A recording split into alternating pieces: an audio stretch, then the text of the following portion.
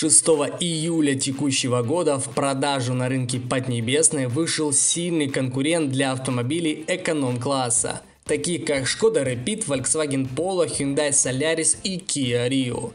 Это новая модель от автобренда Geely, которую китайцы разрабатывали с непосредственным участием экспертов и дизайнеров шведской марки Volvo. Ранее в линейке китайского производителя особое внимание отдавалось бюджетной модели Geely Emgrand 7, на которую автобренд возлагал надежды. Однако они не оправдались, несмотря даже на проведенный рестайлинг. И вот на свет наконец-то появилось совместное детище Volvo и Geely, получившее название Binray, которое позиционируется китайской компанией как ответ немецкому, чешскому и корейским брендам, являющимся лидерами класса.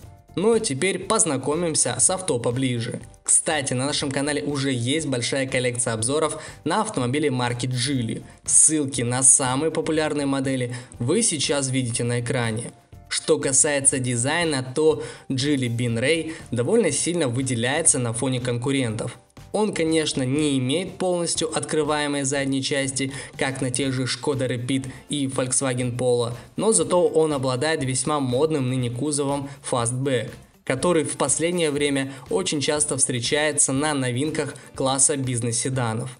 Но правда, от этого преимущества одновременно вытекает одна довольно неприятная особенность.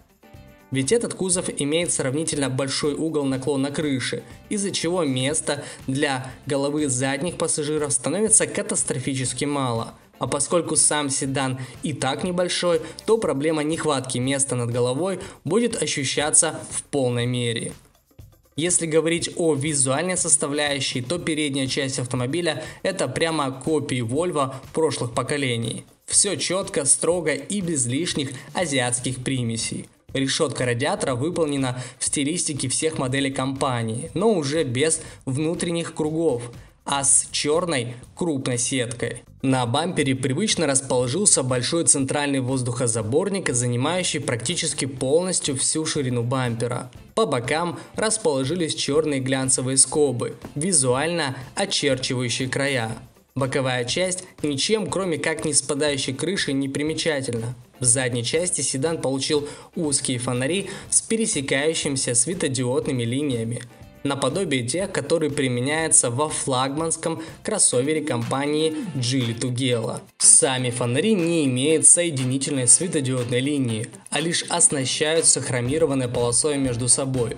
Выхлопная система на Geely Binray скрытая, но на бампере все равно присутствуют два хромированных фейковых патрубка, разнесенных по сторонам.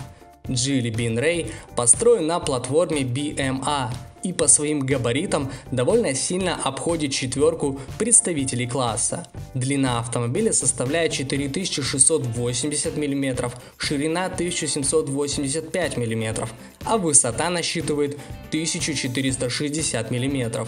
Колесная база достигает 2670 мм. Объем багажника установился на отметке в 470 литров, а вот размер клиренса производителем не был заявлен. Но судя по внешнему виду, он находится в районе 130 мм.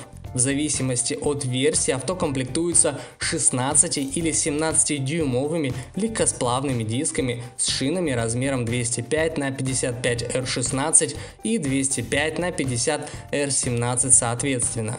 Интерьер седана имеет очень много общего с Geely Atlas, но при всей схожести архитектуры различия все же присутствуют. Например, экран мультимедиа-системы, сделанный в виде планшета, слегка выдвинут вперед, а панель приборов получила полуцифровое исполнение. Что касается систем безопасности, помощи в дороге и функционала, то в данном отношении он очень далеко вырвался вперед относительно Geely Emgrand 7. Уже в базе присутствуют датчики парковки и парковочная видеосистема, круиз-контроль, система помощи при подъеме, контроля давления в шинах и устойчивости кузова, АБС, противобуксовочная система и многие другие полезные опции. Что касается силовой установки, то седан комплектуется 4-цилиндровым мотором с турбонаддувом объемом в 1,4 литра, выдающим 141 лошадиную силу мощности и 235 ньютон-метр максимального крутящего потенциала. Работает он в паре с 6-ступенчатой механикой или бесступенчатой трансмиссией CVT. Такой двигатель способен развивать максимальную скорость, достигающую 200 км в час. Со старта до сотни машина разгоняется за 7,9 секунд, расходуя в среднем 6 литров топлива. Подвеска представлена стойками Макферсон спереди и торсионной балкой сзади. Привод безальтернативно передний, тормоза дисковые. Цены на новый Geely Binray в базе стартуют с $12 300. Топовая же комплектация оценивается в $16 920. На этом все. Спасибо, что были с нами. Если данное видео вам понравилось, то рекомендуем подписаться на канал, высказать свое мнение и поставить этому видео жирный лайк.